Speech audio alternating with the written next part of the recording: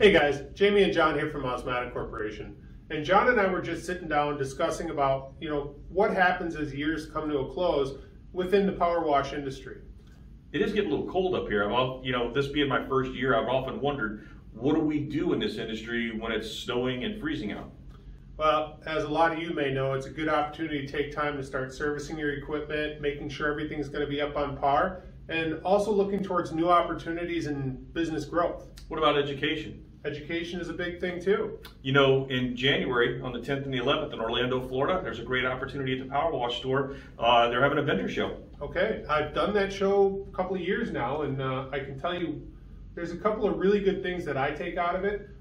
They have education classes, there's live demonstrations, and more importantly, we'll be there. Yeah, I think let's go. We'll bring some stuff down with us and do some live demo and learn a little bit along the way. And it gives us the opportunity to get out of the cold and head south for about a week. I'm always good for that. Maybe the big guy will take me to Disneyland. Not too sure about that one. He doesn't look good in ears. We'll see you soon. Any questions?